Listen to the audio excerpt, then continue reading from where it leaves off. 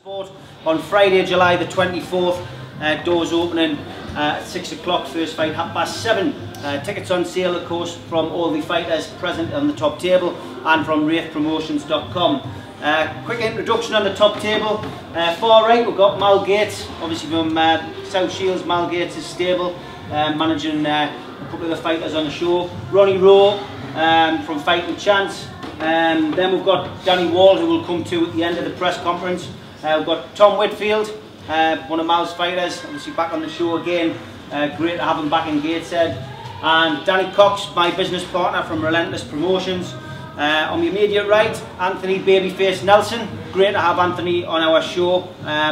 Collection of belts in front of us here, all through sheer hard work and determination by this young man, and great to have him on this show. On my left, one of the biggest names in North East boxing as well, Travis Dickinson.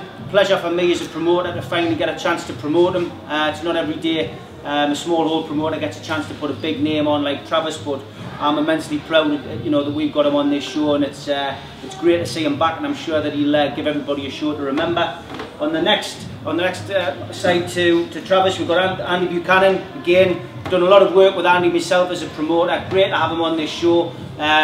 He's looking for bigger days ahead. This is simply a warm-up, I think, for bigger days ahead. A lot of talk going on with Fighting Chance and various other people, and I think this will be a nice little warm-up for a couple of big fight nights for Andy before the end of the year. Then we've got Lewis Scott. Lewis, of course, out on our last show, the Friday fight night, narrow defeat, looking to bounce back. Had a couple of bad injuries, but from what I've heard from the lads in the gym, he's looking great, and I think this time he will make a big announcement about where his future lies in boxing. New names, of course, to be added to this show. Two big debuts. We've got TK.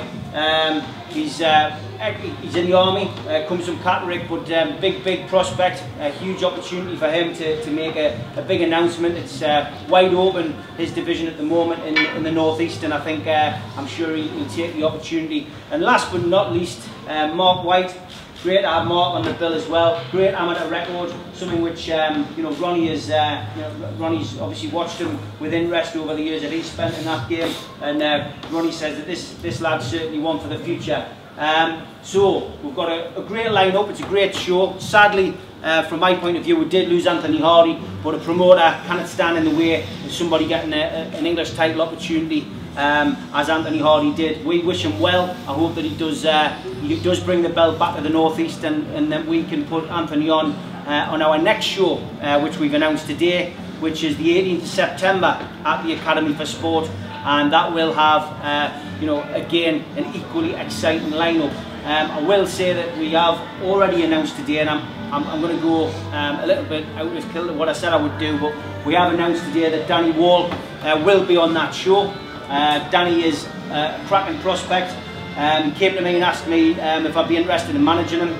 Sadly, I didn't have my manager's license a few months ago. I had a good chat with him and asked him to go with Tommy Conroy, and that's where he's gone to. So Danny's now boxing out at Tommy Conroy's gym. He's an Ashton lad, or an Ashton lad, as they say in them parts. But he's another good prospect, somebody who Relentless Promotions will certainly be spending a lot of time and effort on, and hoping to push to the top of the game. But he will be making his debut, as I say, on the 18th of September at the Academy for Sport, in a show that will be co-promoted by Fighting Chance, and hopefully maybe one other as well, but that remains to be seen. We'll be having a meeting about that today, but there will be more information coming as and when. Okay, as we've got a big top table, I'll leave it to Peter Mann probably and Nathan Orr to ask the questions, and Roy Kelly I think's here as well. But over to you, gents, if you want to fire away, ask some questions, please do. Lewis, obviously you're going to be fighting somewhere like this again. What do you believe you'll be able to change from this time around to be able to get that victory this time?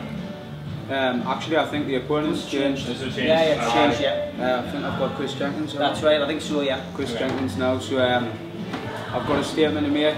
I was maybe a little bit apprehensive with my shoulder and stuff like that, so I'm ready this time, and I'm out in the gym, so we've got to prove it. So you're feeling 100% ready then, shoulders back good, get back to the waist? 110%, aye, ready to go. Just a quick one for the Davis since out the fighting chance there. Well, obviously, there's a joint fighting chance. Both big names, big stature as well there taking it. How he's feeling, what he's looking for going into your professional debuts next week? Oh, to be honest, I've done really well. It's been really honoured to be included in the stable of professional boxers from Fighting Chance Gym under Ron Rowe and Gary Barr. And to be honest, I'm really quite like because they won't just take anyone on board. And training, obviously, sparring with the likes of the English champ Travis. It's quite an experience, and to be honest, I really can't wait. Really can't wait. Yeah, it's good. We've got a good camp. We've got experience a lot and stuff. Getting the presents done, but everything's going really well. Travis, how important is this fight going to be? Obviously, with what happened last time out in Newcastle. Oh, it's very important. I need to get a win. Obviously, last time got myself knocked out, but it happens in this game. I had a bad night. You can't afford to have bad nights in this game, innit? People's out there to hurt you. So, what I put up behind us, straight back in, I want to people see a different me on the night. And Steve, you've obviously got two great champions on the show. Is this one of your best shows you put on? I'll tell you on the 25th of July. It's great. You know, I think Danny Cox and I have, we've worked hard for the last 3 years to put boxing back on the map on Tyneside. And I think, with working with the likes of Fighting Chance and Mal Gates, who've embraced, me coming into the game, I think it's been fantastic. And I think you learn who your friends are. It's a tough business. It's a very tough business. You can count your friends on one hand in this industry. And I think, with the likes of Mal Gates, Ronnie Rowe and Tommy Conroy, I can't go far wrong. I live by the adage in my life that you surround yourself with good people, and that's the way that I continue to move on in boxing. And I know Danny, is of the same mindset. So I think, on paper at this moment in time, with over a week to go, it looks like one of the best shows that we've put on. And it's great to see that the support that the lads are getting. Every time we put a show on, and I think it's got potential to be one of the best. And giving you talent a chance as well, not just the established guys. That's great. I mean, for me, I stick to doing what I do best, which is promoting. I'm not a boxing coach. That's where Ronnie Rowe and Mal Gates and Tommy, streets ahead. They can see a good fighter. I might see somebody who looks as if he can do well in the ring, and somebody who might sell 300 tickets. But what we don't really want is, we don't want people coming into this game who've had no amateur record really as such. And who, maybe have had one unlicensed fight and suddenly think they're Rocky Balboa, and there seems to be a bit of that going on at the moment, which is disappointing.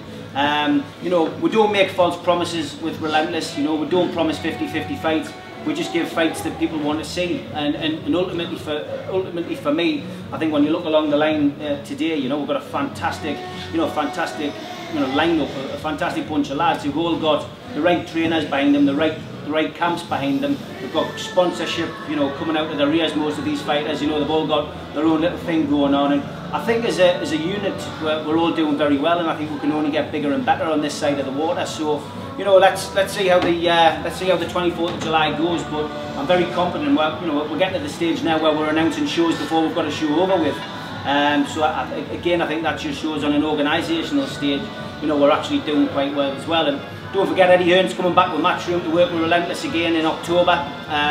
Obviously, Eddie's going to be announcing that very shortly. So, there's also the small hall shows that we put on. There's always that one opportunity that people get a chance to showcase their talent to Eddie and the lads at Matchroom. And the next fight they might find themselves on is at the arena in October.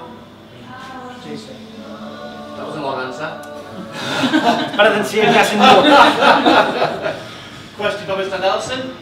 Obviously, since the big night at the arena in April, you've probably been dying to get out again since then, obviously tasting it again. So, how are you feeling ahead of the fight coming up? Obviously, I'm dying to get back out. I was hoping to be back out before now, but obviously we've never had a chance to get out. I was meant to be boxing on the Summer Rumble a few weeks ago, but I'd had a bit of an illness, an eye infection and stuff, and I just wouldn't have been match fit, I wouldn't have been ready. But that's behind me now. We've been working hard, we're ready with the gym. So obviously thanks to Steve, we've got an opportunity to get out there. we're going to be boxing 6 rounds. So I'm happy to just get a 6 round 9 and keep taking my back, keep busy, you know. I'm fighting a tough kid, I'm not fighting a pushover right now, so I'm still going to go. I'm expecting a tough fight for 6 rounds. But I'm just looking forward to getting back out there and turning it back on, you know. For Andy as well, how's preparations been for yourself, and do you see potentially striding towards the title down the line? I 100%. Preparation's been going really well for this, getting top quality sport, you can't ask for any better, you know. Said when I've came back into the game, I'm here purely for the glory, you know, to do as much as I possibly can, so when the title opportunities come, I've got to take them, you know, wherever they are.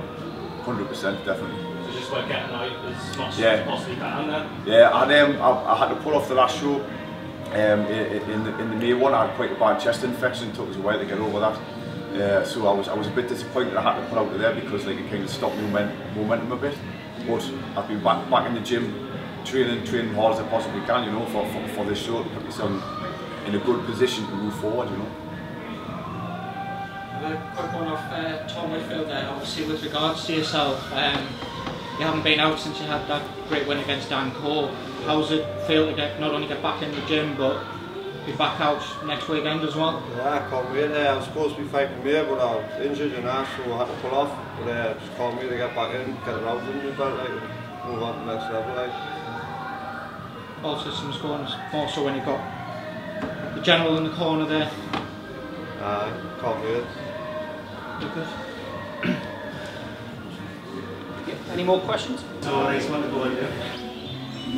What about the promoters themselves, Steve and Danny Cox? What's your thoughts on Danny Wall? And I think it's just a sign of the times that we can bring through fighters with great pedigree and great amateur pedigree and give them an opportunity. And I think, touching on what Steve was saying before, you know, I can grab yourself, Peter, out of this crowd now and say I'm going to put you on a show. But ultimately, you know, there's a strong possibility you're going to get hurt there. So I just think, you know, we're going about it the right way.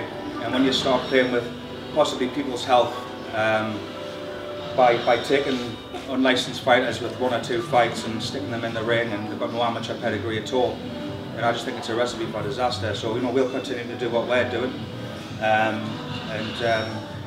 And people like Danny Wall and Poor are great advocates of that. I'd like to say as well, Peter did get in with Chubbsy. You got between the ropes, not many people do that. Well done. But yeah, any more questions?